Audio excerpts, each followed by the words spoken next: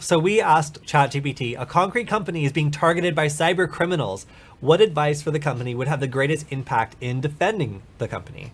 Implement strong unique passwords for all accounts, enable two-factor authentication whenever possible, ensure that all software and systems are kept up to date with the latest security patches and updates, use a firewall to protect against external threats, and limit access to company systems and data to only those who need it. That's a Verona-style philosophy. Regularly back up important data and store the backups in a secure location. Educate employees in cybersecurity best practices, such as not clicking on phishing links or sharing credentials. Consider hiring a cybersecurity firm to conduct regular audits, that's pen tests, and assessments of the company's systems and defenses, and implement an incident response plan to ensure the company is prepared to handle cyber attack and minimize the impact on the business.